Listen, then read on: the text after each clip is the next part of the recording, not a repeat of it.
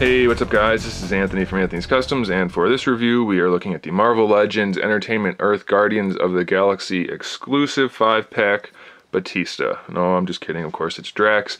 Using half of the movie figure and half of the Hyperion figure, it looks like. I didn't check for sure. I believe the hips or thighs and belt and area, everything are from the movie figure. It doesn't really matter though because it looks good on this guy. This part definitely is from the movie figure. Again, that's fine though. It's a little odd though, I have to point out. He comes with these movie swords, or knives, and then he also comes with the Warpath knives, which are way better looking and way more comic-y. So either way though, you get 4 knives, so that can't be bad. And then we have green hands, which are meant for holding the knives, and then we have robot hands, which are meant for not holding the knives because you only get one grippy hand. So I don't know if you like that or not. I don't have an opinion either way. I would kind of wish we could have had knives in both hands, but it's not bad. And I believe these are from Strife. So those are those hands, I think. And they just pop off, so no big deal. We have a hinge and a peg, so they will swivel and bend.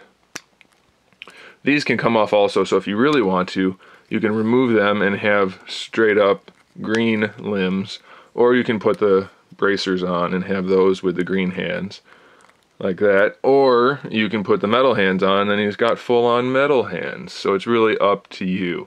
That's fine by me. I'm okay with that. We have seen this head before. It looks to me, well, now that I'm looking at it up close, it looks like it might be different. I thought originally it was the original Drax head, but I'm not 100% sure. It might have a couple more wrinkles. It looks the same, although the insides look a little different. I'll have to check.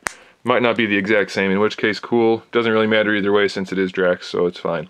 Paintwork on him is mostly good. The reds are fairly solid other than some scratches and a little bit of mist paint here and there. You can see that green peeking through, but it looks not too bad, so I'm okay with that. The greens are all molded the same, so that's good. Face paint's okay. We have a little bit of red around his eyes. I kind of would have preferred more, but it's not bad. And then we have the silver with kind of like a wash going on for the boots and knee pads. And they even painted the silver here with the red there and a little bit of paint on the belt. So it looks like maybe they're starting to put a little more paint into the figures, and that's always a good thing. The gauntlets, while they don't look that great, they're not bad.